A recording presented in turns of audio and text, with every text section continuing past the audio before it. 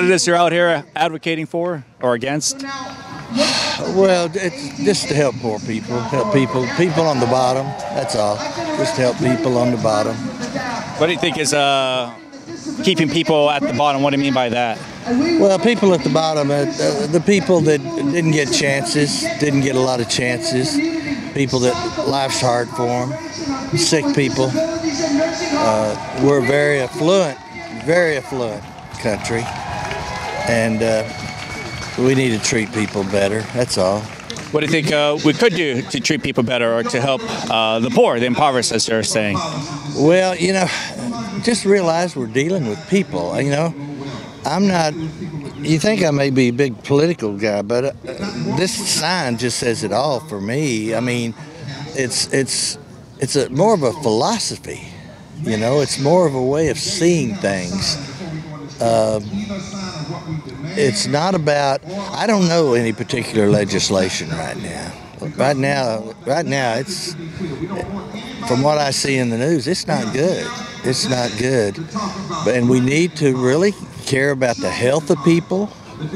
I mean, we got it. Other countries are doing it. Come on. This ain't rocket science. Other countries are doing it. They're helping people that are poor. Yeah, we might have to be taxed a little more, but that's how it goes. I do think taxes hurt the poor. In terms of you have local, state permits, all these sort of things and licenses for small people to try to get into business. Like I was up in Oklahoma, and they passed a tax that's a consumer tax, and that affects the poor. That affects the poor instead of a tax that has more of an effect on the affluent, and it's not going to keep them from eating. It's not going to keep them from getting that second home. It's not going to keep them from having the necessities of life. But we seem to want to make.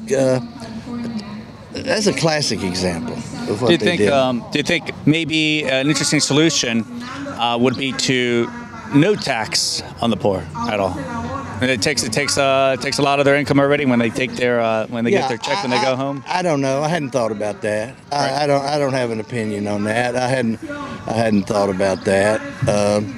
It's not an easy decision. It's not an easy call. Right now, and I will support this. Totally support this. But right now, there's a men's movement, and I'm not talking about the white nationalists, all that stuff. But did you know, I think it's over 75-80% of the suicides are men. That's true, yeah. We keep doing this dialogue of injustice to women, and it's happened, don't get me wrong. But we need to be against injustice, period. Just period. Whether it's men or women. Yeah, you bring up an interesting point. A lot of people kind of ignore men because they're men, right? That's right. Right. They say, stars come out there say 1/3 out of homeless people are women, but they don't look, well, 2/3 are men. I know. Who dies in the wars? Men. Men are usually cannon fodder, disposable. When there is a custody suit. Favors women. Favors women. Right. We don't. This should be a part of this dialogue. And I don't know if it is here, but I still support this. You're not going to get everything perfect the way you want it. There's a great documentary out that I really recommend. It's called The Red Pill. Mm-hmm. I watched it a couple of times, in fact, and I really recommend it to people. Is that on Netflix? I think I've heard of this. I don't know if it's on Netflix. Yeah. I know it's on Amazon Prime. Red Pill, okay. There we go. Yeah. But, and it's a woman who's a feminist, who makes documentaries, who's really involved in the making of and she's in the movie.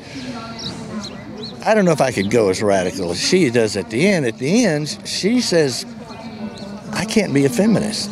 Good. When I think there's a difference between feminist and radical feminist. And that's just my opinion right now, and it's always evolving. But we need to care about injustice, not just women's injustice or not just children's injustice, and they get it. I mean, we've put some people off to the sideline. We've kicked them to the curb and said, you're not that important right now. There was a men's movement back in the 80s. I was involved in it a little bit. And I saw I went on a retreat. There was 100 men there from all over the United States. And the speaker said, we are going to honor who's here. You're here. But we have to remember who isn't here. And your dad isn't here, and he may never be here. And there were men who howled like wild animals because there was no women there to judge them. There was nobody there to judge them. They could let their pain out. Mm-hmm. There's a lot of pain in all people, and we need to acknowledge that and say we care about you.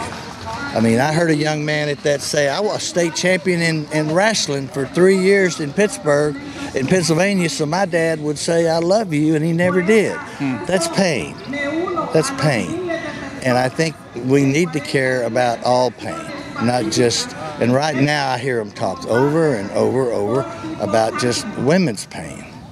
And I personally just don't think that's right. I think you make a very good point of that. I too have noticed that for a lot. You know, they ignore the men's pain. They say, oh, it's just men's issue. Kind of like that documentary you were watching. They talk about like men's privilege, right? They're like, oh, males have privilege. Yeah, the only privilege we have is being sent off to war to die like cattle. Well, they do have privileges in pay. They do have privileges in certain things because culturally we have. But we need to address that, and we need to address other things too. Yeah, absolutely. You mentioned, like not just the court system, but like if a father forgets to pay child support, he goes to jail. A woman forgets, they have places that she could go to, you know, shelters, you know. And you bring up a good point, and it was in this documentary that, you know, there's different sentences for men than there is for women, right, for the same offense. Just like there's different offenses for black men as there is for white men. All injustice must be talked about and must be a part of the dialogue, the agenda of making this a better place for everybody. Right. That's all. Right. I'm glad you talked about that. I think that's one concern I haven't come across anyone to actually kind of bring out and talk about men's issues and men's rights, you could say. Their well-being, like you mentioned, a lot of suicide rates are men. They take a lot of the heavy workload or difficult jobs out there for sure. But when you add in not just the suicide rates, but marital problems, you find that Robin Williams was married twice, had to pay out alimony for like $30 million, right? You know, that weighs heavy on someone's mind, right?